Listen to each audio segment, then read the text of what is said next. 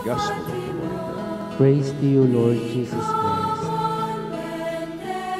My dear brothers and sisters, our Gospel reading today would remind us of the basic rules in human relationship and also our relationship to God. First, we are being reminded that we have to give our due reverence to certain laws, certain traditions, certain spiritual beliefs.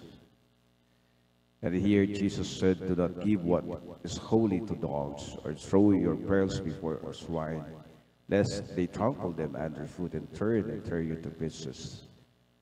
So there are certain things that we have to keep in honor or for a sacred reverence to certain things. Secondly, a reminder that we have to abide with and live with is the golden rule: do to others whatever you would have them do to you. This is the law of the prophets, which is very basic in our day-to-day living, that let us do what we really wanted others do to us. It reminds us that love begets love, respect begets respect, which is let us live accordingly to what we really desire, and kindness begets kindness. So do to others whatever you would have them do to you. And lastly, we are being reminded in the day-to-day living that we are always to remember that a sense of sacrifice is needed, and a sense of sacrifice in which our faithfulness in following our Lord Jesus Christ. The Gospel said, Jesus said, "Enter through the narrow gate, for the gate is wide and the road broad that leads to destruction, and those who enter through it are many. How narrow the gate and constricted the road that leads to life, and those who find it are few." Which means there are a lot of people taking the wide road, which is the easy way out. Gusto po natin yung pinakamadali. Ayaw po natin maghirap.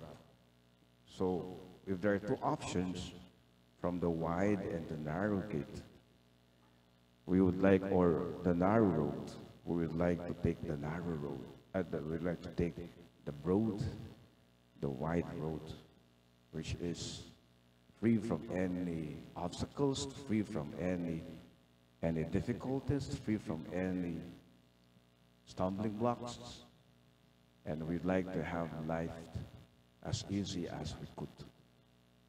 And we're being reminded by our Lord Jesus Christ that the narrow gate and constricted the road, this is giving life for all of us. Alam din po natin na ang mga bagay-bagay na natamasa o nakamtan natin sa napakadaling pamamaraan, hindi tayo naghihirap. Bagkus, meron po mga iba that they are really taking advantage of the situation and they would like to have the easy way out. But here we're being reminded that the easy way out things are in fact would lead us to destruction.